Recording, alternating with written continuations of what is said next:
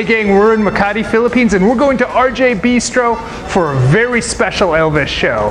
I've been an Elvis fan ever since I first heard him sing when I was about 8 years old, and I heard him sing Hound Dog and Don't Be Cruel on the radio. Not only do I love Elvis, I want to see how they do him in Asia. It's pretty obvious he's not only the greatest of all time, he's the greatest of all time by far. No one else has come close to him. He's been dead for over 40 years and his music is still selling.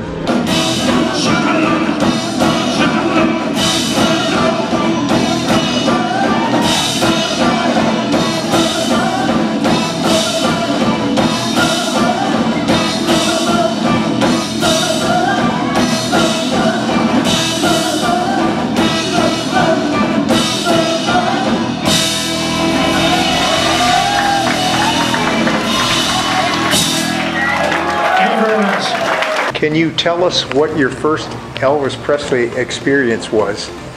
It was 1987. I was 14 years old. I was watching a local channel, and it was a surprise because everybody was talking about Elvis Presley. And being a 14-year-old teenager, I don't know anything about Elvis. It just so happened that day, I believe, they were celebrating the 10th anniversary of his passing. So I was so captured by everybody talking about how good the man was on stage and off the stage, and they kept on playing music of Elvis, and I got hooked on it. That was the first experience I had with him, listening all day, and the next day, you know, I can't believe it. I'm asking my aunts, my uncle, my father, do they have an album of Elvis? And they were laughing at me. They said, you should be listening to Menudo or Duran Duran or Spandau Ballet at the time. But I was looking for an Elvis album. And since then, I'm a fan. I'm a big fan, and I love the King. You obviously have to be a fan to do what you do. Yeah. You couldn't do that and not be a fan. Yeah, I believe that.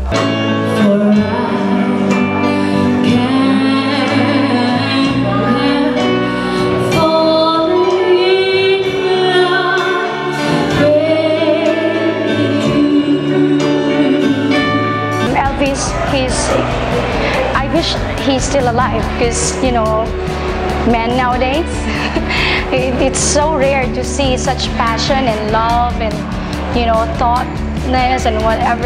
Elvis has it all, honestly. I mean, if he could reincarnate anytime soon, I will marry him. Nobody, like I said, his music touched people like nobody else. There was never a performer that could perform like him, and he had more feeling in his songs than anybody. True. And I think when he sang, everybody that was listening to him thought he was singing to them. He made you feel like he was singing to you. I mean, he's singing right to your soul. Exactly. Right to your soul. That's what I love about I tell people that when God sings, he uses Elvis's voice. Definitely true. Because human beings were not meant to sound that good. Exactly. They were not meant to sound that good. Nobody else sounds that good. The closest they can come to it is by impersonating him. Exactly. And they say that imitation is the most sincere form of flattery. True. And I do believe it is.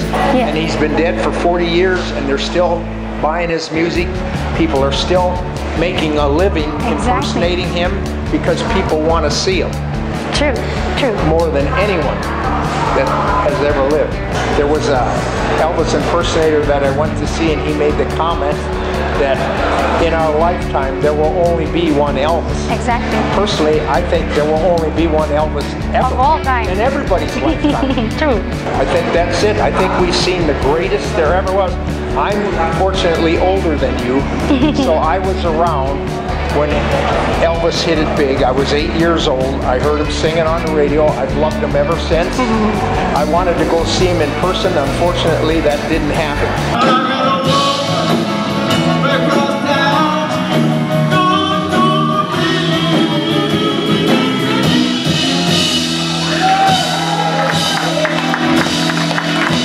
So Douglas, you're originally from Japan. Did you grow up with Elvis when you were in Japan? Well, they call me the Elvis from Japan, but I'm actually born in Arkansas, from the U.S. Okay, you're a Southern boy like Elvis. True. But what got you into Elvis? Well, I first heard Elvis when I was knee-high to a grasshopper, and he was singing on the Ed Sullivan Show. He was singing a song called Don't Be Cruel. Wow. And he had this funny name, and I said, gee, guy only has one name, but I like that song. And my sister used to play that song all day long until she had that big 78 record, looked like a hubcap, and it turned white. So she was the Elvis fan and got me interested. That's how I got started. And what has Elvis meant to you over the years? Elvis is an icon. He's the king of rock and roll, and of course people here will never look like him. We don't sound like him, but we love him. He's our idol, and all we want to do is keep his legacy going for the next generation, and that's what we're doing. So that's what we do. We don't, you know, there's only one Elvis. No one, a lot of people try to impersonate him and then forget about it. But just perpetuate his image and his legacy. That's what I want to do.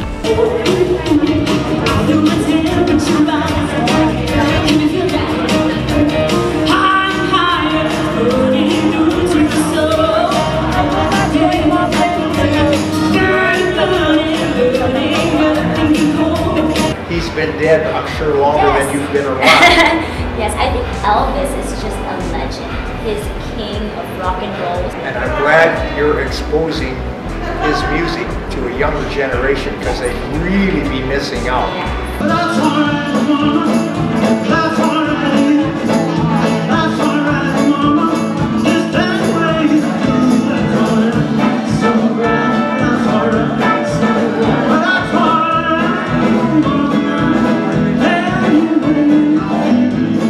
So Dan, what'd you think of his performance? I liked it. Real upbeat. I recognized his suit right away as being from the television special, the Christmas special from 1968. Some people called it a comeback special. I never understood why, because as far as I was concerned, Elvis never left. He was making movies though instead of doing concerts, and it had been about, what, 8 years or something, I think, since he performed on stage. When he made that special, I suppose it was a comeback to the stage. When you do a good job as Elvis, the way the crowd loved him, if you do a good job, they love you, and that's got to be a great feeling to be on stage and have people I can see respond the way they do. I can see the people, they really appreciate what I'm singing, and you know, it was really awesome.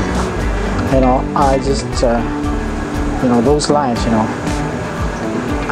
it's like, I can't explain it. Just coming out of my mouth and saying it, you know, it was really like a magic. Wow. What inspired you to start singing Elvis Presley songs? Okay, way back when I was 14, I heard the song No More. And when I heard that No More song, I kept on playing that cassette tape just to get that lyrics. And then I keep on singing that song over and over again. And then I asked my mom to buy me a guitar. And then I never knew how to play the guitar. My cousin would come to our house to tune my guitar. So I learned how to tune it by ear. And then after that, you know, I bought some -1, and then later on I bought some songs, song sheets with chords, and then I keep on playing That's Alright Mama, My Happiness, Don't Be Cruel, Heartbreak Guitar, you know. Don't Be Cruel. Yeah. Don't Be Cruel was my favorite. Don't Be Cruel for a long time was his favorite. I guess he finally liked It's Now or Never Better when he recorded that, but Don't Be Cruel was his biggest seller along with Hound Dog. Oh. And that Don't Be Cruel, when I heard that as an 8-year-old kid, that was it. That came on the radio, and been a fan ever since. Yeah. It's a beautiful song. Yeah, and you know what? When I was 19 years old, I recorded My Happiness, That's Alright, and then I gave it to my mom as a gift. Wow. Which is interesting, because that's what Elvis did before he was famous. Yeah, I know. He recorded a couple records for his mother. Yeah, I just gave it to my mom, and still have the receipt, you know. And well, the tapes were lost because, you know, just like Elvis, His intention was to give it as a gift and to be heard as well. So that's my intention too. So I lost the tapes, but I got the receipt. Is there any special way that Elvis has influenced you in your life in general? He loves his mom. I love my mom too, so much. My mom passed away 5 years ago.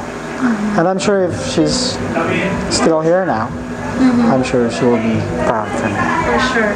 Yeah, because she knows that I wanted to sing live on stage. And this is like, a break for me. Well, that's something you have in common with Elvis because he lost his mother. Yeah. And I had read that she's in the audience in his second movie, Loving You, when he's up on stage singing songs like Teddy Bear. Yeah. And he couldn't watch that for a long time because his mother is in the audience in that movie. Yeah, watching him, right? I remember that, yeah. Okay. It's been 41 years, baby. Yeah, 41 years today he died. It's incredible that people are still talking about him. He made such an impression on the whole world. Yeah, and everyone. It's too bad he never got to make a tour in Europe and Asia. Yeah, especially here in the Philippines. Yeah. It would have been unbelievable if he'd have come over here. Yeah, boy.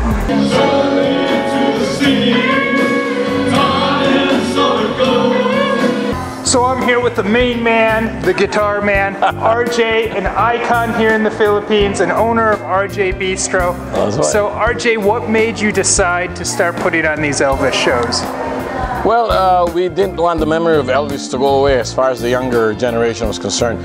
So we wanted to refresh their minds every birthday and death anniversary of Elvis, because Elvis was unique. God never made another one like him. He had everything: looks, talent, charisma, everything. He was great. He moved different. His hair was different. Everything was different about him.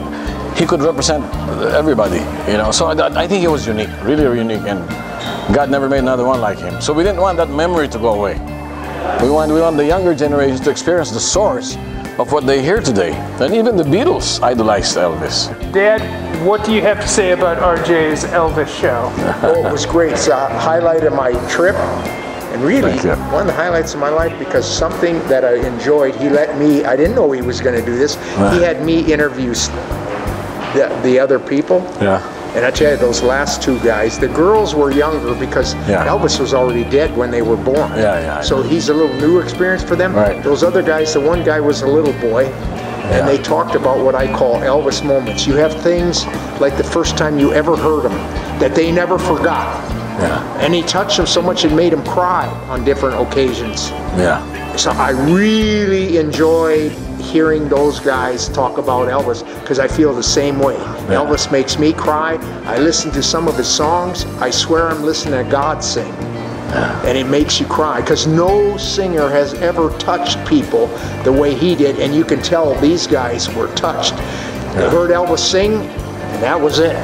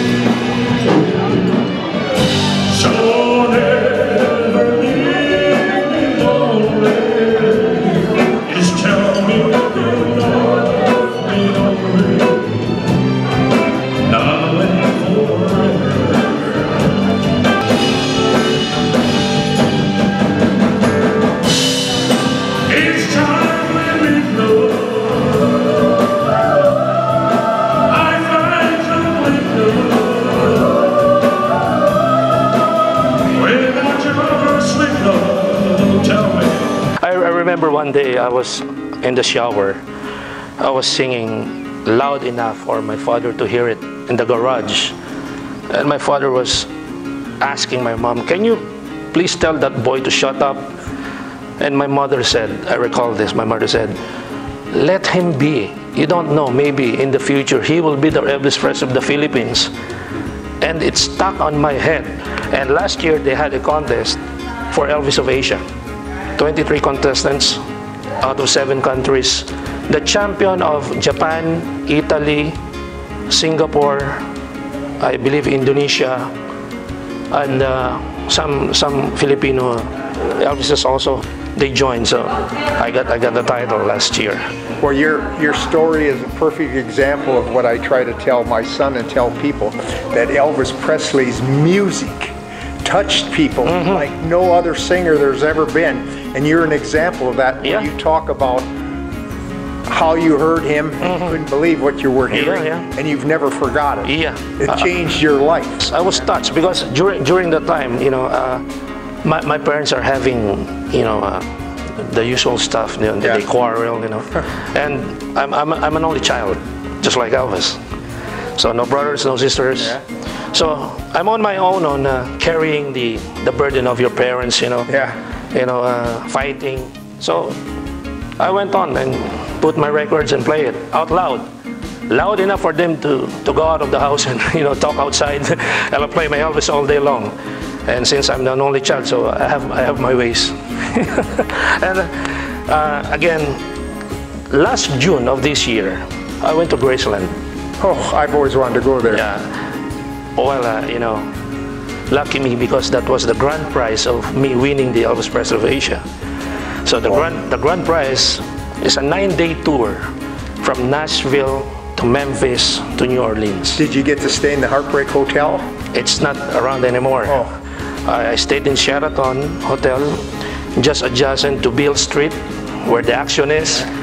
But the good thing there, 3 days in Memphis, I went over Sun Studios, and of course, the mansion and the museum and the meditation. And man, when I was in the meditation garden, I cried. Well, I don't think you have to be ashamed of that, because I have always wanted to go there at this time of the year. They have the candlelight.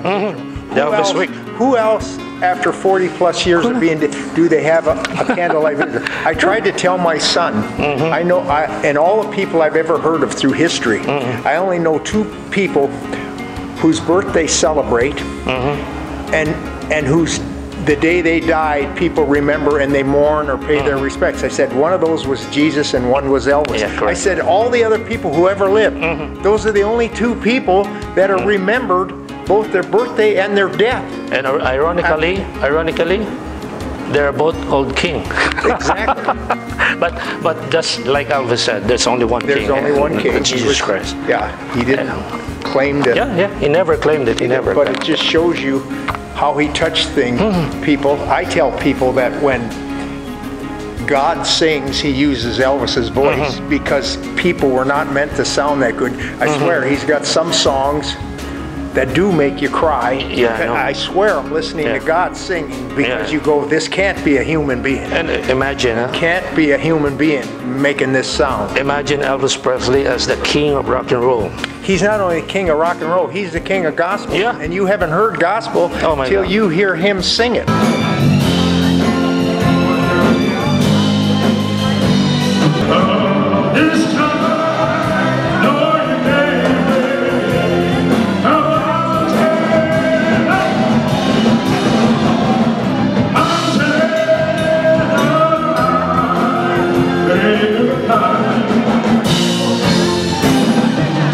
It's just like you talk about where you remember things. Like when I first heard him sing Don't Be Cruel, I was an 8-year-old boy doing the dishes. Me and my brother grabbed the frying pan and pretended it was a guitar. And we used to do that. That was 1956, tells you how old I am. But like, if I had to name a favorite song, I can't really name one for sure, but if I had to name one, I'd probably pick his gospel song, Crying in the Chapel. Yeah. And I remember where I was when I first heard it. I was driving down Main Street in my hometown where I'm from. I was on 9th and Main, and Crying in the Chapel came on. It's just, I mean, I was already a big Elvis fan for years, but when I heard that song, it just blew me away that I remember where I was when I heard that song. Yeah. Things like that. Very clear. I never forget. Yeah. Just like I was telling my wife, they were showing the Elvis concert from Hawaii on there. And one thing I remember about Hawaii, maybe my favorite song from that concert. I'll remember you. Yes. I know it. I feel you.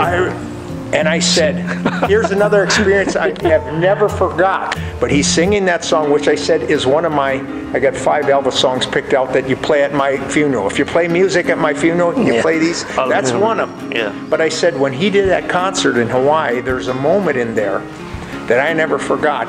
It's only a couple seconds, but he's singing that song, I'll Remember You, and he turns around and he looks at his band and he smiles as if to say, you can tell that he's really happy, the crowd is really into it, and he sings and he turns around and he smiles at the band as if to say, look what I can do with my voice.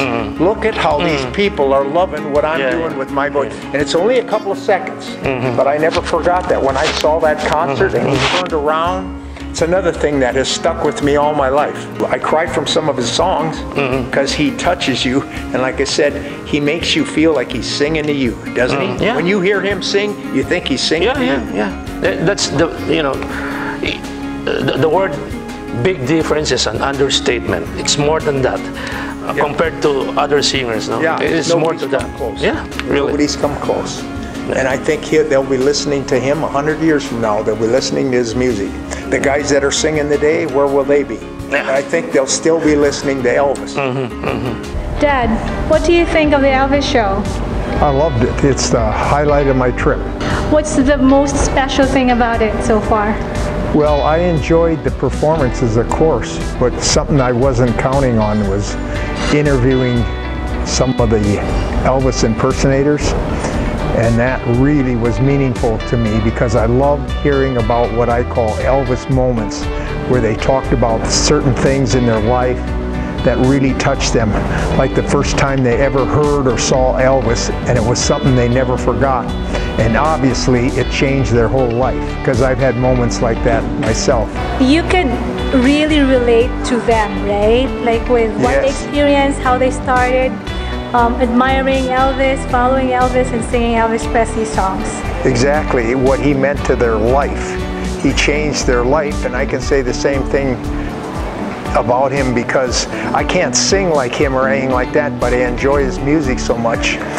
And he was so inspirational. He brought such pleasure to my life, but he also inspired me. I think I'm like a lot of guys that could say this. Although I never saw him perform in person and I never met him, I loved that man for the pleasure he brought to my life and for the inspiration that he was to me. And I think there are millions of people that could say the same thing. Is there any specific effect that Elvis had on you? Well, one of the things he does for me, and I'm sure a lot of people, he might be singing to hundreds of people at one time, but he made every person who was listening to him feel like he was singing to them. And he just touched something in people that other singers just don't seem to be able to reach. And what sets Elvis apart from all other musicians? Well, first of all, he obviously has the greatest voice. I've also never seen a performer who did a better job of dancing and moving to his own music while he was singing. I've never seen anyone else that could do it that well. Probably the next best would be Tom Jones, who was a friend of Elvis's. What are the top 3 characteristics of Elvis that you really admire? Well, of course, his talent for singing, his talent for performing. Some people don't think he was a good actor, but if you watch some of his movies, I think he was a great actor on some of those movies. There's a movie called Follow That Dream where he plays a simple hillbilly type character, and he has to be a lawyer in court and defend his father, and he just does an amazing job in that scene defending his father in court. I think that was an Oscar-winning performance, and I don't think a lot of people have given him credit for just how good of an actor he was. And then just to be that good, he just inspires you. He inspires you because he can make you feel. He touches people emotionally. As you saw when I interviewed some of those impersonators, he changed their lives. And sometimes right from the very beginning, the very first time they heard him or saw him, he changed their life. From that moment on, their life was never the same. There are so many singers, musicians that have become popular after Elvis. But if you could talk to the young people now, would you tell them, or would you encourage them to listen to Elvis? Well, I would encourage them to listen to Elvis if they want to listen to the best singer of all time, the best singer by far, who, by the way, inspired a lot of the people of today. But they're not as good as he is, but he inspired them, and some of them are very talented and very good.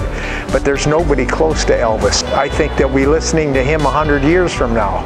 How many people from today will they be listening to 100 years from now?